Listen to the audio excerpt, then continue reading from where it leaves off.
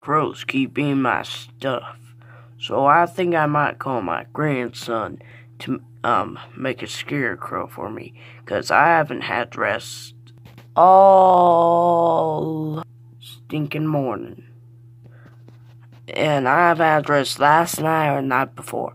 So yeah, I'm gonna go call him to make me a scarecrow to scare away them crows. Dear grandson, I want you to make me a scarecrow to scare away all those crows that have been bugging or eating my field. Would you do that for me? Sure thing, Gramps. Great, now I'll go rest. Guess I better get to work. Do you know how to make scarecrow? Oh wait, I got an idea. Grandfather would love it. Ah, there's a good nap. James! James! Where is he? Wait, huh? It's so ugly. It'll definitely scare away the crows.